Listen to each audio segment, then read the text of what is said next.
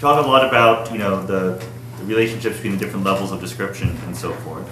But there are certain features of the actual evolution of the universe and life on Earth that seem to be important. And I wanted to know what people feel about their universality and how important they were, or how robust they were in some sense. So one, at a very, very abstract level, is just the development of complexity. From the early universe, which is very simple, it became more complex. Our best theory now says in the future it will eventually go away, that the complexity is a temporary phenomenon. And maybe even the better one to talk about is natural selection.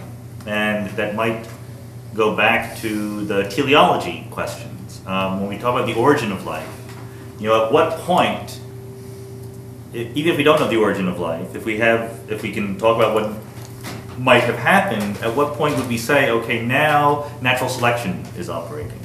And at the development of society or memes or anything else, is there some demarcation, you know, some phase transition at which we say, now it is a useful thing to talk about pressures of selection acting on these different pieces of information traveling through time? Is that something that is this is not something that's understood by me, so is it something that's understood by other people here? So physics is committed to the claim that wherever adaptations emerge anywhere in the universe, the only way they could do so is by a process of blind variation and environmental filtration. Okay. And that assurance is vouchsafed to us by the second law of thermodynamics. Okay, I agree on that. And of course that means that if there is complexity and diversity that shows adaptation, it's the result of Darwinian process, and that's guaranteed by physics. Well, no, I don't agree with that. I think the physics is committed to that at all. Say that again. Yeah, say that again. That if there is diversity and complexity that reflects adaptation, then that could only have emerged from zero adaptation via the second law of processes as dictated by physics. What does it mean for a bit of complexity to be something? Show adaptation? Adaptation, yeah. Well, Is that taking the question a little no, bit? adaptation is going to be cashed in terms of some combination of stability and replication. Well, let me see if this characterizes it. Slowing the clock down for a moment, say, you look and click, every now and then a mutation happens. Physics explains why, cosmic ray, whatever. Click, click. Now, most of those are non-adaptive. Once in a blue moon, one of them is adaptive. By the second law. And which ones are adaptive is a function of, depends on the second law, and on the myriad details of the particular environment which it happens. Right. So that's the role that history plays. Right. And so evolution is an amplifier of historical accident, and when it starts amplifying, it amplifies blindly. In accordance with second law, it amplifies wastefully and minimal energetic states. But something that follows from that, I think, is that it's a mistake to ask at what point, where do we draw the line and say above this is adaptation, below this isn't? Because everything which is manifestly an adaptation is actually preceded by an indefinitely long sequence of things which are maybe... I'm willing to accept that, subject to the understanding that at the start of the process there's zero adaptation. Sure. Okay. Yeah. And then the merest, slightest first unit of adaptation is the product of the operation of the second law. Sure, there's no... And every subsequent addition is also the operation of the second law. Yeah, but I'm not sure what that and that's all I was trying to say by saying when adaptation appears, it's driven by the second law. Well, no. See, that's what I'm not going to go, because all you're saying there, and I would agree, is that that adaptation is a process that better be compatible and is facilitated and made possible by, among other things, the second law. Fine. But there's nothing about the second law that I can see that says that there will be adaptation in any particular... Exactly right. right? Right there. Which means you it need could have been other that the conditions. universe existed for too short a time, or existed Right. for a very long time without the first slightest bit of adaptation occurring. Correct. Because the second law is probabilistic. Correct. So doesn't that imply that therefore natural selection and adaptations are compatible with but not determined by the second No. law? What do you No, mean? actually, so I come in on Alex's side this time. I think that there is this debate we always have with the creationists when they say, well, life couldn't have just happened because the second law says everything winds down and so forth. And I think that's a misunderstanding of entropy in the second law, and Alex would certainly agree with me there. But I would even go further to say that forgetting about life and adaptation and just sticking to a somewhat easier to define notion of complexity, I think one can make the argument that the evolution of complexity from simplicity requires the second law, requires the entropy, to be way far from equilibrium, and entropy is increasing. And I almost want to say, except then Alex would start disagreeing with me, that the reason why complexity appears is because the universe wants to generate more entropy. No. Sean, I'm just saying that. yeah, Sean, but right. still, I don't understand why you're saying that you're putting it that way, or Alex is putting it that way. I mean, nobody is denying here that evolution requires the second law.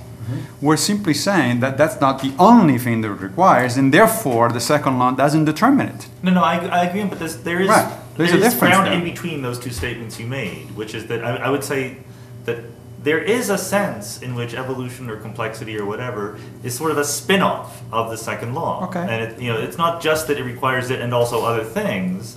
It's that it's a very natural consequence under very wide ranges of conditions. But I think We don't know. what Well, Massimo complexity, that's is true for evolution. concerned is that nobody make the mistake that Richard pointed out before, and that is of thinking that there's something like momentum in evolution, so that, right, you think, well, the second law is going to guarantee. No, it's going to guarantee nothing, because maybe every evolutionary track we look at dies out almost immediately. It happens eventually that some things, but don't think that once it gets going, it's bound to continue. Not only that, but when you say it happened under a wide range of conditions, we don't know that. No, we We don't only have that. n equal 1, remember? That's fine. Right. So let me give a tiny little bit of data, which is very, very, very tiny, but it's the data that I have. And again, since I'm a physicist, I'm thinking about complexity more than evolution in particular, but I think the complexity would come first, and then you can start talking about evolution. So the level of my ability to understand things is mixing milk into coffee. So if you imagine, you have a little bit of milk on top of your cup of coffee. That's a very simple system. Milk's on top, coffee's on the bottom. And I'm defining simplicity versus complexity as sort of the Comalgro of complexity. That is to say, how much data would I need to give you to fully tell you what you were seeing when you looked at the thing? So if all the milk's on the top and all the coffee's on the bottom, that's it. I just described the whole system. It's simple. It's also low entropy, right? It's a maximal separation between the milk and the coffee. If I mix them all together, then it's again simple. They're all mixed together. That's all I need to tell you. In the coarse-grained description, the information is conserved actually in the fine-grained description, but it's in the coarse-grained description. It's very simple, but it's high entropy. It's as mixed as it could get. So the interesting question relevant to this discussion is, what is the trajectory from the simple low entropy configuration to the simple high entropy configuration? And it allows for the appearance of complexity. You can have swirls of the coffee and the cream that are very interesting, and maybe there's little life forms that form in them or whatever, okay? It's just a model of the whole universe. The universe was simple and low entropy. It will be simple and high entropy. It is now complex and middle entropy. But, and so I think you can do it, and I've done it, with collaborators. You can sort of ask, well, under different models of how the milk and the coffee mix, how does the complexity evolve? And if sort of the milk and the coffee are non-interacting with each other, moving separately, then you get a little tiny bit of more complexity, but then it fades away. If there's a tight coupling between the milk and the coffee, so that there's only changes at the interface between them, then you get more complexity along the way before it goes down.